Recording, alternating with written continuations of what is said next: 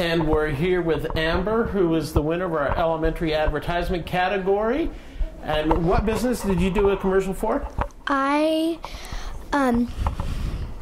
business was Centered City Yoga.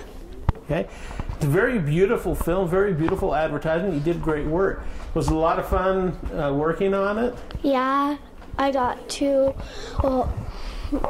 work with some of the people that work there, and I had taken a class, I don't know, like probably a few days before, and it was really fun.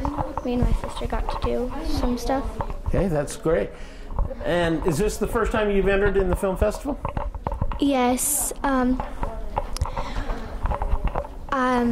Before this, I went to Ocala, and then I moved to Sunrise.